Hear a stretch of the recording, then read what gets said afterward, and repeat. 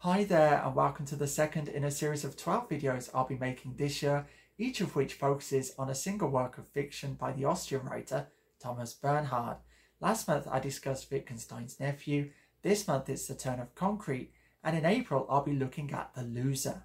Now, before I speak about Concrete, there are two issues I wish to briefly touch upon. Firstly, for anyone new to Bernhard, my first video in this series, sensibly enough, began with a 10-minute or so general introduction to his work, which you may find useful, while for those who are particularly keen, my Getting into Thomas Bernhard's Fiction video goes into even greater depth. Links to both of those are in the description. Secondly, there is an active discussion group which accompanies this series, so if you wish to read along with me each month and share your thoughts, you're more than welcome to do so. Full details on how to participate can also be found in the description. Okay, with that business dealt with, we can now move on and talk about Concrete. So this book was published both in the original German and in English translation in 1982, the same year as Wittgenstein's Nephew, and there are indeed a number of similarities between the two works, thematically, formally, and with regard to specific references they include. Thematically, both works are strongly autobiographical, featuring as they do a chronically, if not terminally ill narrator. Both share a strong interest in classical music, and both comment on life in Vienna. Formally, each text develops not through the typical means of a plot, but by reframing in the second section what we read in the first. As for shared references, to cite just one example, Paul Wittgenstein, the eponymous nephew, makes a brief appearance in Concrete, where he is once again described as a close friend whose death constituted a significant blow to the narrator. The text of Concrete is purportedly the writing of a man named Rudolf and covers the events of the previous 3 days or so, which together form a dramatic sequence of 2 acts, as it were, each of which may be divided into 2 scenes. The setting for this first act is Rudolf's house in Paiskamp, Upper Austria, and the action begins in the small hours with his sister having departed that very evening after a short stay. Her presence, as it invariably does, has overwhelmed her brother, aggravating the symptoms of his chronic lung disease such that we join him in a state of breathless agitation. The entirety of this scene is dominated by the figure of the sister, as Rudolf, while desperately attempting to calm himself, mentally reviews her visit, compulsively repeating her words, particularly the disparaging remarks she's aimed at him, and, recalling their relationship since childhood, places her utterances within the context of a sibling rivalry characterized by her success and his failure, for which he holds her personally responsible, though he also lashes out at the world more generally. More specifically, his sister has, as Rudolf sees it, repeatedly ruined the grand intellectual project that would give his life meaning, for, styling himself as a musicologist despite no formal training as such, he has set himself the goal of producing an authoritative work on the composer, Mendelssohn Bartholdy, materials on whom he has gathered during extensive travels throughout Europe during the course of the previous decade. Progress on this work has, however, proved absolutely impossible, and after 10 years of effort, Rudolf has yet to complete so much as the opening sentence, and so, rather than writing what he desires, he gives an account of his failure to do so, and it's this that forms the text of Concrete. And this is how Rudolf describes his final doomed attempt to begin his great work. I stood standing about 25 to 30 feet away from the desk to see whether everything on it was in order. Yes, everything on the desk is in order, I told myself. Everything. I took in everything on the desk, unmoving and unmoved. I looked steadily at the desk until I could see myself sitting at it, as it were from behind. I could see myself bending forward because of my illness in order to write. I saw that I had an unhealthy posture, but then I'm not healthy. I'm thoroughly sick, I told myself. Sitting like that, I told myself, you've already written a few pages on Mendelssohn Bartholdy, perhaps 10 or 12. That's how I sit at the desk when I've written 10 or 12 pages. I stood motionless and observed the posture of my back. That's the back of my maternal grandfather, I thought, about a year before his death. I have the same posture, I told myself. Without moving, I compared my own back with my grandfather's, thinking of a particular photograph that had been taken only a year before his death. The man of the intellect is suddenly forced to adopt an unhealthy posture, and shortly afterwards he dies. A year afterwards, I thought. Then the image vanished. I was no longer sitting at my desk. The desk was empty, and so was the sheet of paper on it. This first scene closes with Rudolph taking his sister's advice to travel, though he fears a long journey may kill him, and, after considering various destinations, he telephones his travel agent and arranges to depart the next day for Palma, on the Mediterranean island of Majorca.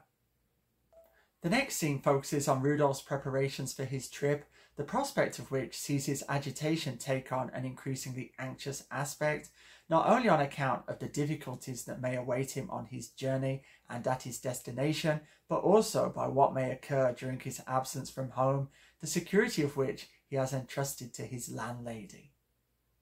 Interspersed among these fears, both rational and irrational, are various memories, some of which are thematically appropriate and thus appear to be under Rudolph's direct control, memories of his previous travels, of his work on Mendelssohn Bartholdy, etc. But there are also sudden, involuntary memories of past humiliations and failures, of his sister and his deceased parents, and of the plans he once made for his future life, a future of which but little now remains. The idea of travel with all its attendant dangers liberates Rudolph from the oppressive presence of his sister, and this prompts a reframing of their relationship. Both siblings rise somewhat in our estimation, even as Rudolph becomes more pitiable, the result of him accepting greater responsibility for his various failures. The second and concluding act of Concrete comprises two brief scenes, one in a hotel, one in a cemetery, as Rudolph experiences a profound personal crisis, ambiguous in nature, leaving it unclear whether this episode is the result of a spontaneous impulse or represents the logical culmination of the entire text, which, if so, leaves the reader in the extremely awkward position of having derived pleasure from the grimmest form of literary production imaginable. Personally, I found this ending the weakest part of the book, and I will set out my reasons for that in my analysis, which now follows. The first point I wish to touch upon is how Concrete, though strongly autobiographical, seeks to distance itself from this fact in a way that Wittgenstein's nephew does not. In that work, Bernhard explicitly identifies himself with his narrator in the opening sentence, having a nurse place a copy of his recently published book, Gargoyles, on his bed. However, in Concrete, the narrator is named Rudolph. He's not a writer but a musicologist, yet despite these details, there are multiple references in the text that deliberately echo Bernhard's own life and work. For example, the village of Paiskamp, where Rudolph lives, is but 1 minute's drive from Ohlsdorf, where Bernhard resided. There is mention also of woodcutters, a clear nod to Bernhard's novel of the same name, and when Rudolph engages in people-watching at his hotel in Majorca, he sees a procession of characters drawn from the fictions of Bernhard, the giveaway being the presence of a prince, an obvious reference to Mad Prince Saro in Gargoyles.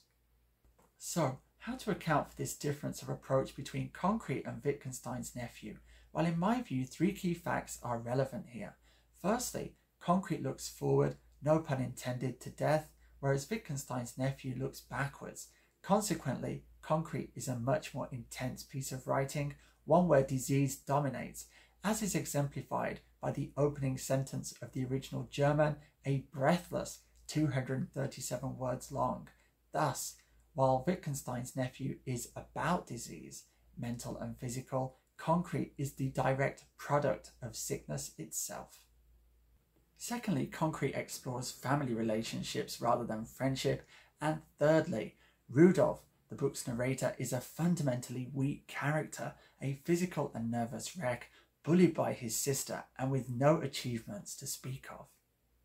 These 3 facts taken together suggest that it's the painful and intimate aspects of the text that prompt greater fictionalization on Bernhard's part, and in some respects, this desire to keep on exploring the unfinished business of his life, generating different perspectives depending upon the moment at which he is writing and the memories he chooses to dwell upon, recalls the methods of Marguerite Duras, who engaged in a similar process, producing 3 accounts of her early life which, though they contradicted one another, were all in a certain sense true. And that's the view I would take with regards to Wittgenstein's nephew and Concrete. The second point I will touch upon more briefly, and that is that Concrete makes use of the motif of a writer not being able to write. This places the text in the tradition of Bernhard's fellow Austrian, Hugo von Hofmannsthal, who produced his Lord Chandos letter, a foundational text of literary modernism, in 1902. The Lord Chandos letter is a short but hugely significant and highly imaginative piece of writing, and I strongly urge anyone with an interest in literature to read it, link in the description. My point here, however, is that not only does Concrete share the form and theme of the Chandos letter, but it constitutes an attempt by Bernhard to produce an impossible book, and in that respect, one might regard Concrete as being a deliberate exercise in failure. I believe most readers will identify the book's brief conclusion as the source of this failure, and I see it as a result of a conflict between the events being narrated and the act of narration itself. This conflict is a common feature of illness narratives and has been theorized by, among others, Arthur W. Frank in his excellent book, The Wounded Storyteller. Frank points out that because serious illness is defined by the biographical disruption it entails, it's impossible to produce an accurate account of experiences which, whether temporarily or permanently, profoundly disrupt one's sense of personal identity. This is precisely the problem Bernhard runs into at the end of Concrete. While the previous 2 phases, marked as they were by Rudolph's agitation and his steadily mounting anxiety, were extremely convincing, the attempt to present a manic-depressive episode by way of a climax falls flat, because there's simply no way to narrate the contents of such an experience. The final point I wish to touch upon is Bernhard's use of italics in Concrete. Now, while he employs them for various reasons in his work, they typically signal the presence in the text of the words of others, words which the narrator wishes to object to in the strongest possible terms and maintain their distance from. In Concrete, however, because Rudolph the narrator is so weak, he finds himself compulsively repeating the words of others, even as he resists accepting the truth that these words assert about who he is. The result is that Concrete abounds with what the literary critic Mikhail Bakhtin termed microdialogue, the words of others, of entire groups such as social classes, even of entire nations, by whom we may feel pressured into accepting a particular view of who we are. In this respect, Concrete bears a striking resemblance to a book I've already reviewed for the channel, Patrick Hamilton's superb novel, The Slaves of Solitude, which features a similarly weak protagonist, Miss Roach, who is equally sensitive to the language others use to describe them and shares Rudolph's habit of compulsively repeating their words. Microdialogue also helps explain just why Rudolph's outbursts against his perceived persecutors fan out from his sister to the world at large, and before I bid you farewell, I'll just read you this passage where Rudolph has whipped himself into a frenzy over the idea of keeping a dog. There can be no question of whether or not I should keep a dog. I am mentally opposed to keeping a dog which I know would have to be given more care and attention than any human being, more than I demand for myself. But humanity sees nothing wrong in the fact that all over the world dogs get more care and attention than human beings, that in fact it gives more care and attention to all these billions of dogs than it gives to itself. I take leave to describe such a world as perverse, grossly inhumane, and totally mad. If I'm here, the dog's here. If I'm there, the dog's there too. If the dog has to go out, I have to go out too, and so on. I won't tolerate this dog comedy, which we can see enacted every day if we only open our eyes and haven't become blinded to it by daily familiarity. In this comedy, a dog comes on the stage and makes life a misery for some human being, exploiting him, and in the course of several acts, or just 1 or 2, driving out of him all his harmless humanity. It is said that the tallest, most expensive and most precious tombstone ever set up in the history of the world is one to the memory of a dog. No, not in America, as one inevitably assumes, but in London. Once we get it clear, this fact is enough to show how dog-like humanity really is. In this world, the real question to ask about a person has long been not how humane he is, but how dog-like. Yet up to now, instead of asking how dog-like a person is, which is what they really ought to ask out of respect for the truth, people have always asked how humane he is. And that I find disgusting. There is no question of my keeping a dog. If you kept a dog at least, my sister said just before she left. It wasn't the first time. She's been saying it for years, just to enrage me. So there we have it. Despite moments of brilliance, Concrete is ultimately something of a failure. Never mind. There's always the next month. There's always the next Bernhard fiction to look forward to. In April, it will be The Loser. My apologies for being rather late in uploading this particular video. I'll try and get back on track with the next one.